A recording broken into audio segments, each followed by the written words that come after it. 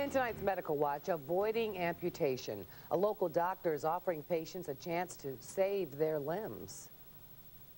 More and more pain throughout. I mean, there was always pain there, but it was getting more and more excruciating.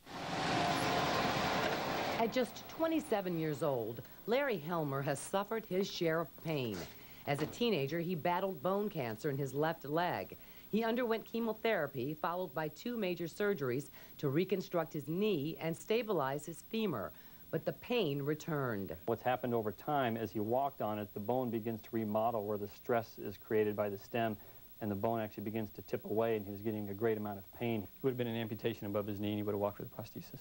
Orthopedic surgeon Sean Palmer offered Larry a chance to save his leg, a total femur replacement.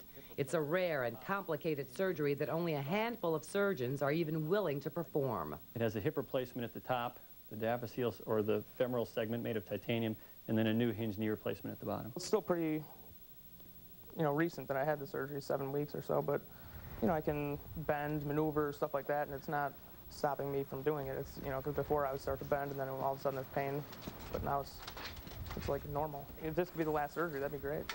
The message to patients is don't feel like there's nothing that can be done until you've exhausted all your resources of investigating who's available in your community to find out what can be done to help.